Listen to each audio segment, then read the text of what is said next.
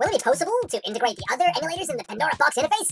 So you boot up the box normally and you can play, let's say, RPD games directly?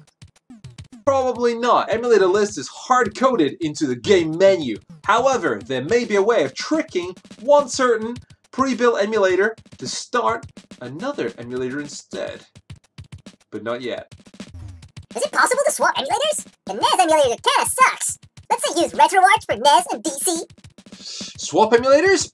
You cannot swap existing ones yet. Add or start newer ones. Possible to start alternative menus and launch all of your emulators from there. Is it possible to configure existing emulators? I'm thinking about adding 4-play support for the crappy Raycast emulator that comes with the box. Configure existing emulators? No! But C number 2, so yes. You're right, mate. Will the Jailbreak update older PG3D boards, or is that required to be done first? The Jailbreak will most likely work with older boards. We've tested on the 1.3 and 1.4 GB 3000 variants. Will it be possible to make button configurations for each game? Let's say you configure buttons for NHL 99 and 64. Then that layout is only specific for NHL 99.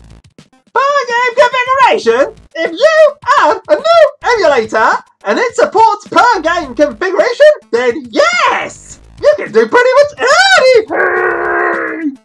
Alright mate, we'll install in a backup from a newer Pandora Games 3D, fix another Pandora 3D, the slightly older firmware. I have one with firmware from August 2019 that runs all the 8 and 16-bit consoles like crap. But I have one from firmware from October that runs them all great. Just wondering if it's possible to update the older version. It's possible to swap out some firmware. We've successfully upgraded a 2019 firmware to a 2021 Flash Key 7 firmware to the Pandora Games 3D. You may lose some access to the online store and also the games that are on your SD.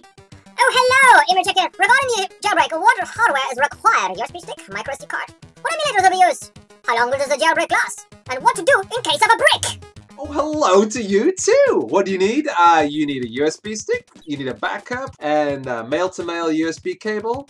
If you want to restore your firmware, you can actually add any emulator you like. The Jailbreak is more of a starting point for you to add your own software or configuration. The Jailbreak works like once per boot, so you can either boot with the USB inserted or insert it after the boot. If you brick your machine, well, you can restore it with your backup using the ADB in recovery mode.